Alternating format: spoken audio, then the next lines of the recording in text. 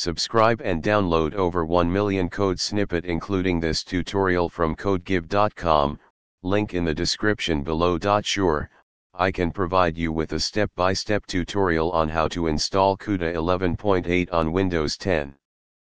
Please note that the version numbers and steps might have changed after my last knowledge update in January 2022.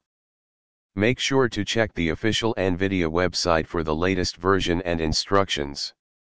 Step 1. Check GPU compatibility. Before installing CUDA, ensure that your GPU is supported by CUDA 11.8.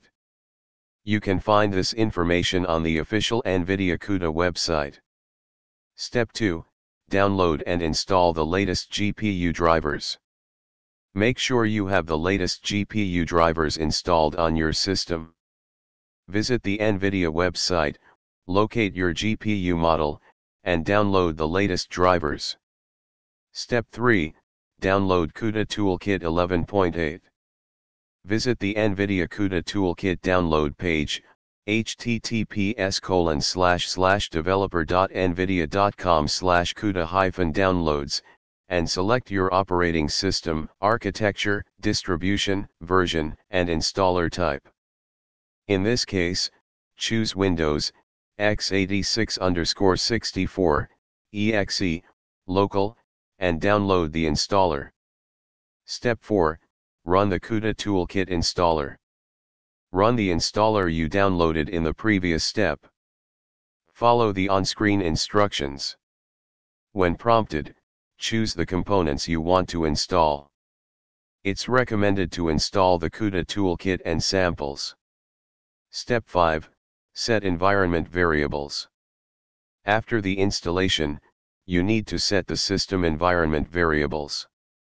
Right-click on this PC or my computer and select Properties. Click on Advanced System Settings. Go to the Advanced tab and click on Environment Variables. Under System Variables, click on New.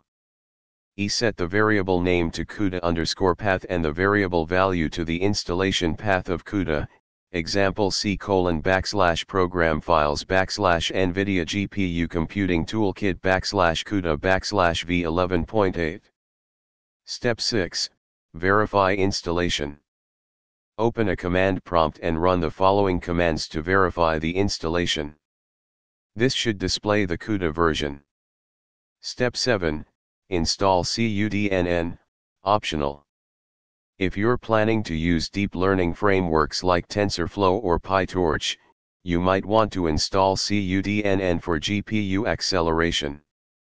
Download cuDNN from the NVIDIA cuDNN website, https://developer.nvidia.com/cuDNN, and follow the installation instructions. Step 8.